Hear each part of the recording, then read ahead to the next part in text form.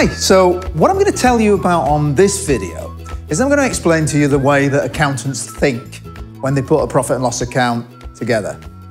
Scary. Okay, and I'm going to do that by telling you a little story. And my story is about a guy called Charlie who was a plumber. And Charlie decided to start up his own business. So one month, let's call it January, Charlie decided to start his own business as a plumber. And he got a job in January, and the job was fitting a bathroom suite for someone. The cost of the job that he quoted was £600.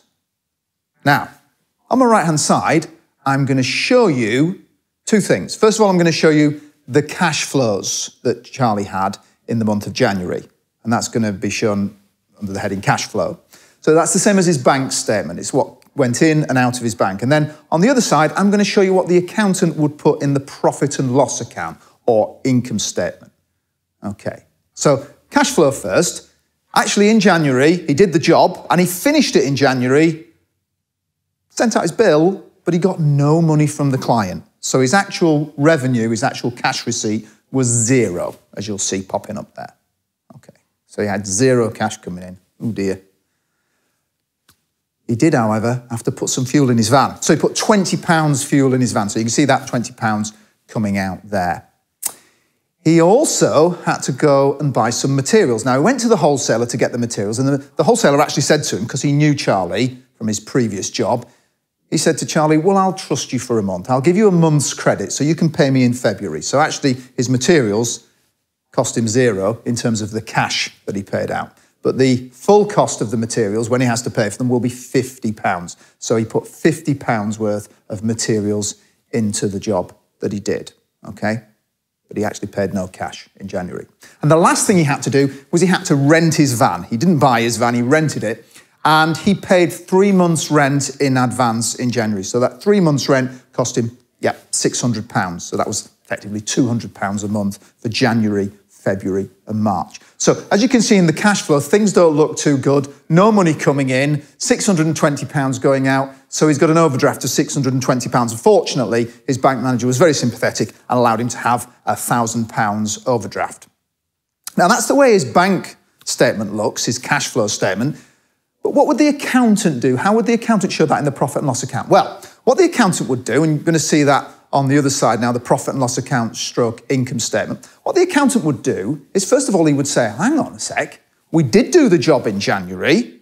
So when I do January's profit and loss account, I want to recognise that revenue of £600 in January. So the revenue actually goes in because he earned it in January. Doesn't matter that he didn't receive it, he actually earned it, so it goes into the profit and loss account.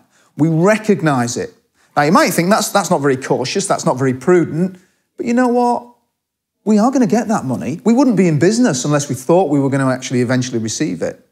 So because he earned it in January, it goes into his statement of income and expenses, his profit and loss statement for January. With the fuel, spent £20 on fuel, he actually paid the £20, he used the fuel up, so the accountant shows that as an expense relating to January. Next, we move on to the materials. Now, with the materials, he didn't actually pay for the materials in January, but he did use them. So he used that £50 worth of materials, and he actually had a bill from the supplier, from the wholesaler. So the accountant, as you'll see, puts that £50 in because we used the materials in January. Yeah? And the last thing is the van rental. Now, we paid £600 for the van rental, but we only used 1 month's worth of that van rental period. So we only put in 1/3 because we paid £600 for 3 months, but we only used it for January. So we only put 1/3, the bit that relates to January, in there. And so now if we look at it from a profit and loss account viewpoint, you can see things look much rosier. We've actually made a profit from trading of £330 in the month if we add it up. You can see that down at the bottom.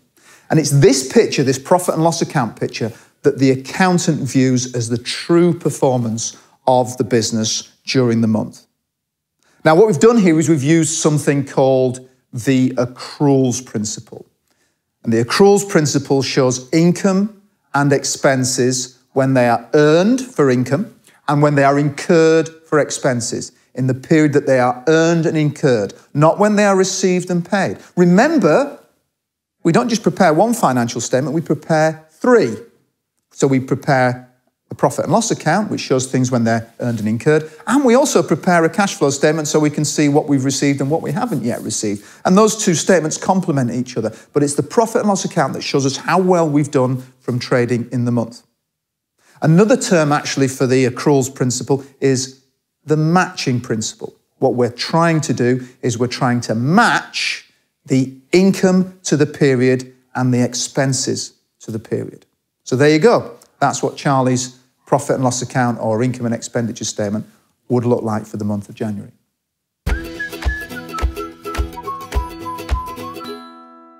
Okay, I'm going to give you another few examples on this accruals idea so I can make sure you've got it, you've got an understanding of it. So let's say little example going to come up on the screen here. Let's say I pay my landlord 3 months rent of £60,000 in March. So I've paid them the rent for March, April and May. How much would I put into my profit and loss account as rent for March? Have a think about it. If you're thinking 20,000, 1/3 of the rent, the answer's popped up on the screen now as you can see, then that's the right answer. 1/3 would go in March, 1/3 in April, 1/3 in May. Another example. Let's say I've been in business for 2 months and I haven't yet received an electricity bill. And I've estimated, because I've had a look at my meter, that I owe about £6,000 for the 2 months. And let's say I started business in January. So I started in January, I've gone through January, February. I think I owe about £6,000 for the 2 months. I have guessed it's about £6,000. How much would go in January's profit and loss account as an electricity expense? Have a think. If you're thinking £3,000, then that's correct. We would make an accrual of £3,000 in January's profit and loss account. And the last one, let's say I buy a machine for £60,000 in January, and let's say the machine is going to last me 5 years. What's the cost of using the machine for 1 month out of 60 months? 5 years is 60 months, isn't it? What would I put in my profit and loss account as the cost of using the machine? If you're thinking, well, you'd put a 60th in, so that's £1,000, then you're right. It's popped up on the screen again. You'd put £1,000 in. And actually, that's called depreciation. And we'll move on and talk a little bit more about depreciation in one of the other videos when we look at the balance sheet. So they're my little examples. So I'd just like to finish off by summarising this accruals principle. What the accountant is doing when the accountant is preparing a profit and loss account is using this accruals principle. Yeah? And what I like to think about it as is like the accountant has a big bucket. He's got a big bucket of transactions, a big bucket of things that have happened in the month. And what he's doing with those transactions is sometimes he's looking at the transactions and saying, those transactions, they don't belong to this month, so he needs to take them out of the bucket. And he's also looking in the bucket and saying, hang on, there are some transactions that are missing. There's some transactions that should be in there that aren't. And so he has to put some other transactions into the bucket that relate to the month. Yeah? Like the electricity bill that we mentioned before that we haven't had yet. We need to put it into the bucket. And once he's finished, he's got a bucket with all the transactions for the month.